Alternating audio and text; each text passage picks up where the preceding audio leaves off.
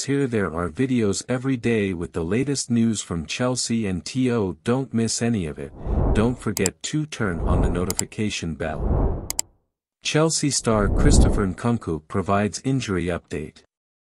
Chelsea striker Christopher Nkunku has provided an update on his recovery from a serious knee injury. The Frenchman signed for the Leipzig Blues during the summer. He had a brilliant pre-season before the injury. It was initially predicted that he would not return until the new year, but his recovery was quite rapid. The versatile striker has now updated his Instagram account saying, "Getting closer." Nkunku was recently asked to return to the team's training ahead of their clash with Manchester City this weekend. However, coach Mauricio Pochettino does not want to take any risks with him at the moment.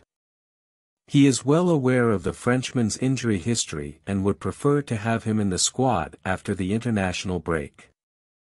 Nkunku could make his debut against Newcastle United later this month.